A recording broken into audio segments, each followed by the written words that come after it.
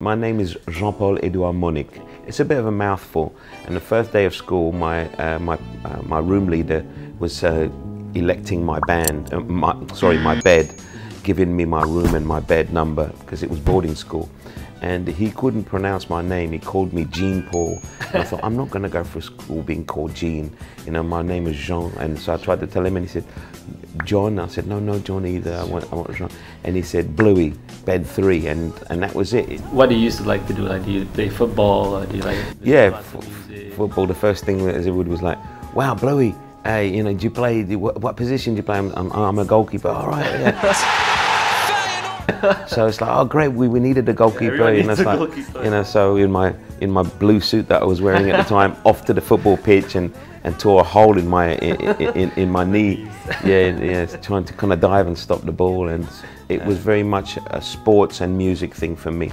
I never paid attention to any classes. And anybody watching this interview, please, if there's any young ones, don't do the same, because I kind of half regret it. It's quite uncanny, because it was all about music and football for me too.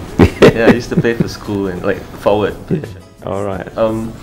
So if I had to make you choose, music or football? Music was my thing. Music was my thing since I was 5 years old.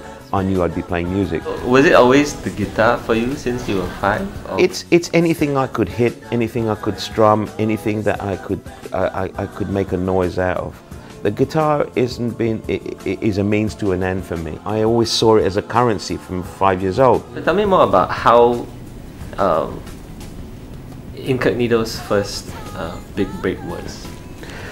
Well, with Incognito, I'd been in several other bands. I'd formed a band called Freeze. I'd formed a band called Light of the World with some of my friends. What I found was that those bands were gangs. They will fight with each other, even now, that they're broken up. Some of them don't talk, you know.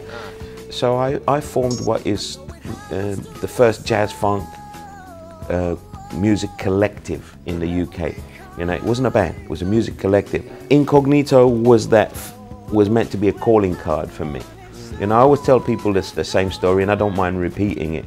I was the kid who sat in class, who drew a picture that the teacher slapped me across the head because I'm supposed to be writing an English essay. On that drawing was a little kind of stick figures, right, of my ideal band.